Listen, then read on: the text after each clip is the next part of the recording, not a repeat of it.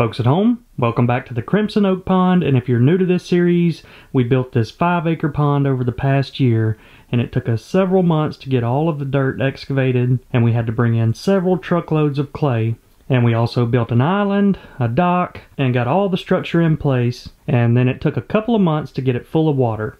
After that, we stocked it with a bunch of bait fish, including bluegills and threadfin shad, and not long after that, we stocked it with these little 2-inch aggressive bass. And we're going to be giving you an update on them here in just a minute and showing you how big they've gotten. But before we get into that, we've got some exciting news for you all. And we are adding a new member to the Bama Bass family.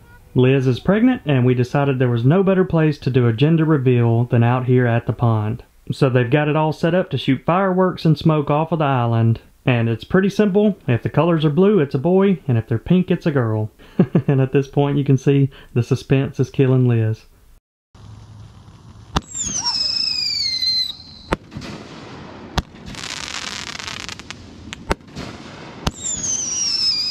And it's a boy! We can't wait to see Sarah and her little brother out here fishing in the future and growing up alongside of these little aggressive tiger bass. I'm sure they're going to make a lot of cool memories out here, and we're extremely excited and can't wait.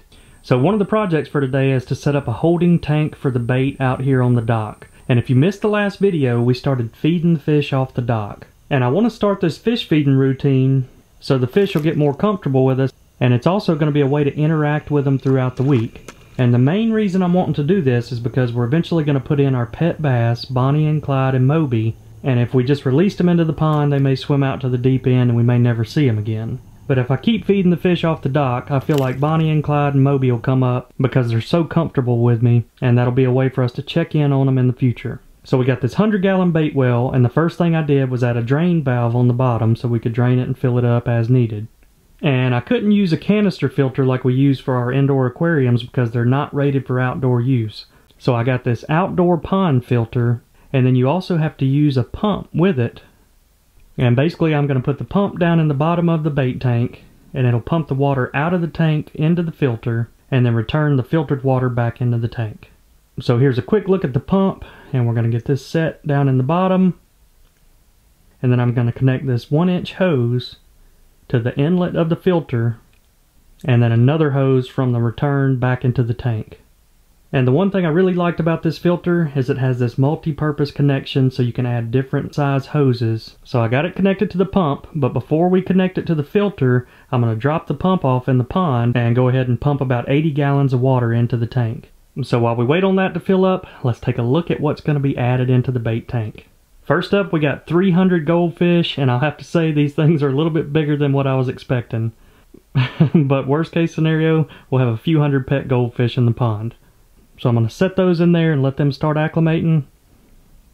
And next up, we have 1,000 golden shiners, and this is what we fed all of our pets throughout the years. They're basically a perfect little bass snack, and I'm 100% confident that we can start feed training some of these bass with these golden shiners. Alright, now I'm hooking the inlet hose up. That's what goes to the pump. I think the feeder's about to go off. I hear it beeping.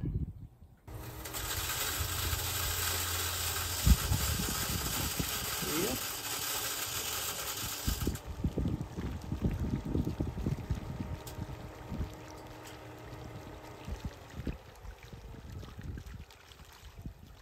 Little piranhas out there.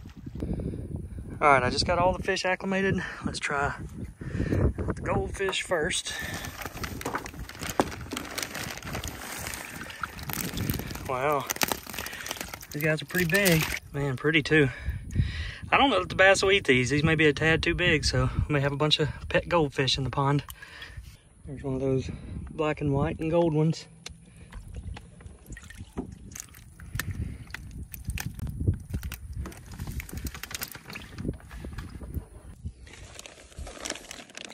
Alright, next up, the golden shiners, and the bass will have no problem eating these guys. Perfect little bass snacks. Alright, got the filter hooked up. I've got the return hose pushed right here above the water, so hopefully whenever it's pumping it back in there, it'll give them some more oxygen. There we go. Worked perfect. And today's cookout is brought to you by HelloFresh, and if you live out in a remote location like I do, it's a perfect fit because they provide all of the meat, vegetables, and ingredients for a full cooked meal directly to your doorstep. And it's very simple. You just hop on their website, pick a few meals out that you want delivered that week, and they have a lot of options. And for this week, I chose Louisiana-style tilapia, beef tenderloin, and some grilled onion cheeseburgers.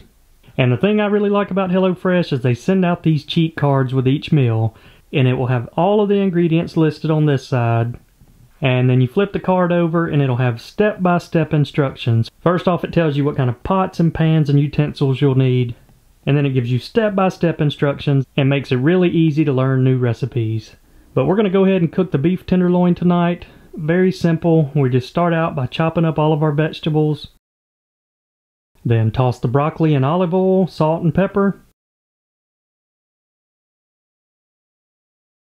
And the beef tenderloin is extremely simple to cook. You just add your preferred seasonings like salt and pepper, maybe a little bit of olive oil to the pan, and cook it to your preference.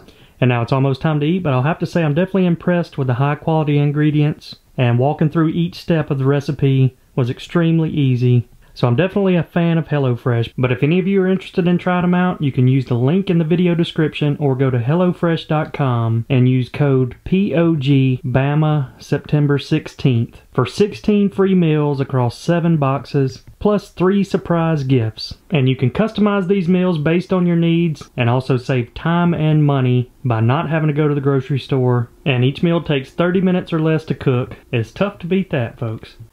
So, mistake number 1 is not factoring in how high goldfish and golden shiners can jump. There's only a couple inches of a gap right here uncovered on this bait tank, and I've already seen both of them jumping out of that gap. Look at that! That is wild! Man, I did not expect to see that, so now it's time to cover up that little gap. Now it's time to check in on the first bass and bluegill that we caught out of the pond, named Tiger and Copper. Feeding sessions are always fun with them because they're extremely aggressive. Alright, we're going to drop them 2 golden shiners in at a time. He eats them quick. Man, as soon as I dropped them in, both of them in his mouth.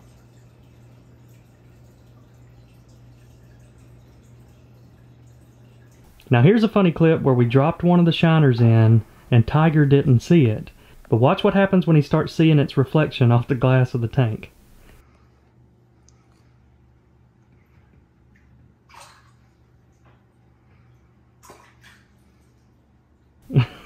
He couldn't find out where it was. He is a spitting image of Moby when he was this size.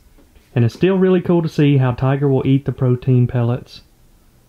I'm pretty sure he'll eat anything we put in there, but I never expected to see him eating the pellets. Alright, now it is time to do a feeding session with the bass, and we've got a full moon tonight, and they should be hungry. So I zoomed in on the moon with my spotting scope, and you can even see the craters on it. That's a pretty cool shot. Alright, the green lights are coming on. We got a bucket of the shiners. Now just waiting on the bass to come up. So this is pretty cool. Some bats finally found their way to the pond and are out here eating some mosquitoes.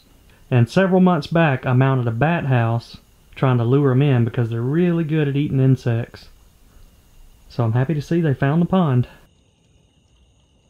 So now it's time to watch some of the highlights from tonight's feeding clips, and I've already seen how aggressive Tiger was in the aquarium, and now I'm starting to get to see how aggressive the bass are in the pond. But here's an interesting fact about bass that most of you probably didn't know. So bass need to consume 10 pounds of bait to grow 1 pound. So for an example, each of these bass would need to eat 1,000 bluegills that were 1 inch long in order to gain 1 pound.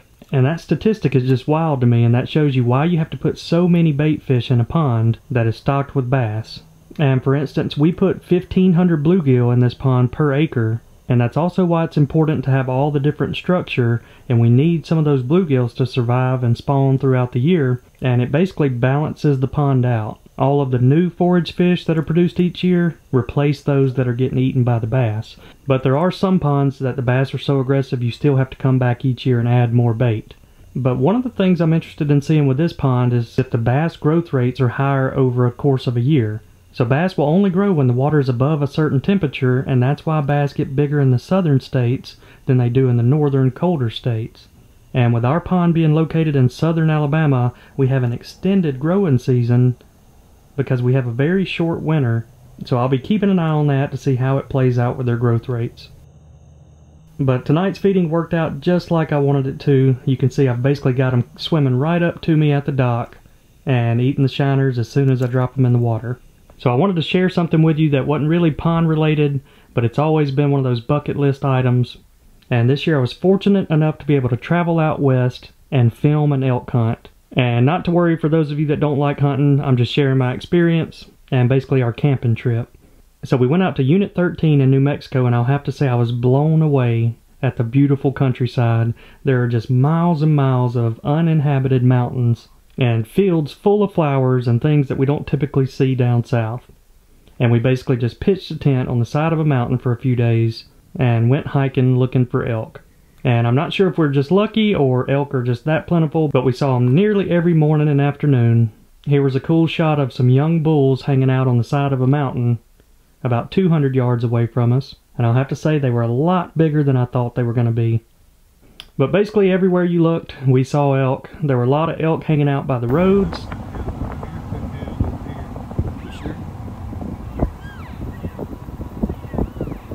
We even saw one really big herd that had about 40 to 50 elk in it, and some other unique creatures like jackrabbits. We're not used to seeing big ears like that on the little cottontails here in Alabama. But overall, it was an absolutely amazing trip, and I would highly recommend it to anybody, even if you're just traveling out there, sightseeing, mountain hiking. It's just extremely peaceful and another good way to reconnect with nature.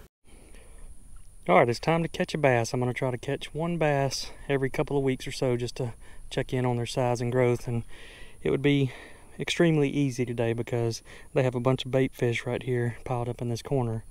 But I'm going to go over here by the oak throne and try to catch one of the bigger females.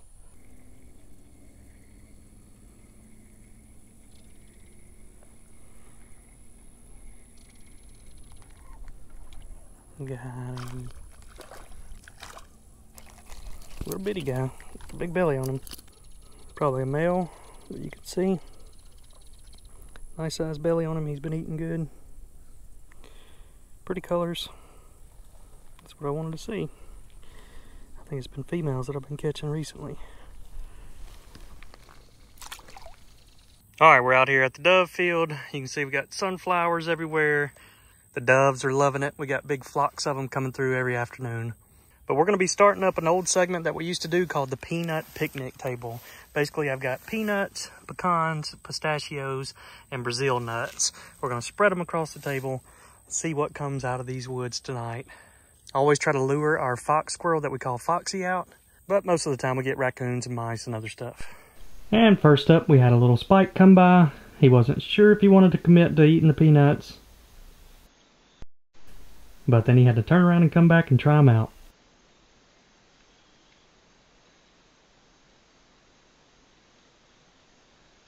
And so far, he seems to be the only deer interested in eating off the picnic table.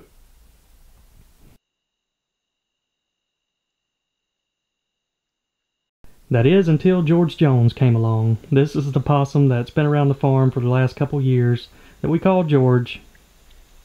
And he gets into anything and everything. And let's just say George wiped him out. And nothing else for the critters to eat tonight. And here's a look at all of the baby ducks that hatched out here at the pond. They learned how to fly, and it's fun watching them fly in and out of the pond each morning and afternoon. And speaking of flying creatures, the dove field's doing great. All of the brown top millet and sunflowers have attracted a bunch of doves, and there are birds everywhere. And while we're still on the bird theme, here's one of those pesky birds hanging out on the dock, trying to eat some of our fish. And his timing couldn't have been better because he was out on the dock right when the feeder went off. That's just one lucky bird.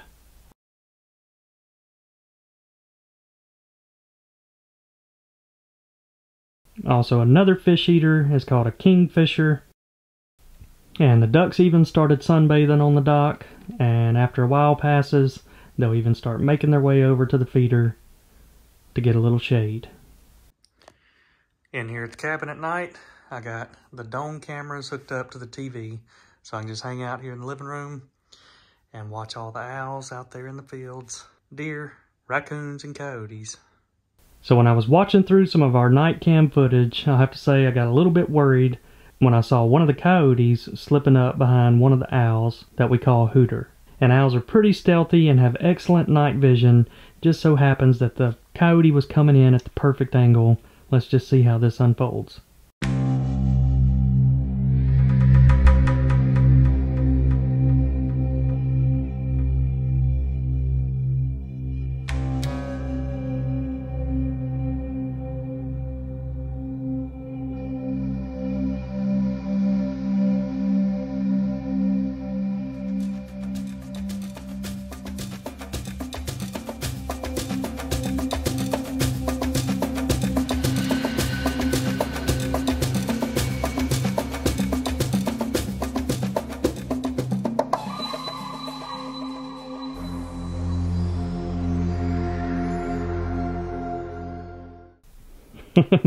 Every week I'm scratching my head because the deer and now the owls do not mind the coyotes at all.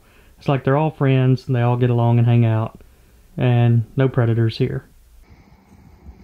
Alright, out here at the deer feeder, we got them a mixture of corn, soybeans, protein pellets. Also got a game camera set up right there in the corner, so let's go check out some of those clips from this week. Here's a look from the live feeder cam. The ducks flying in each morning and eat some of these protein pellets and soybeans. And after the sun goes down, the deer come out, and this basically becomes a selfie cam.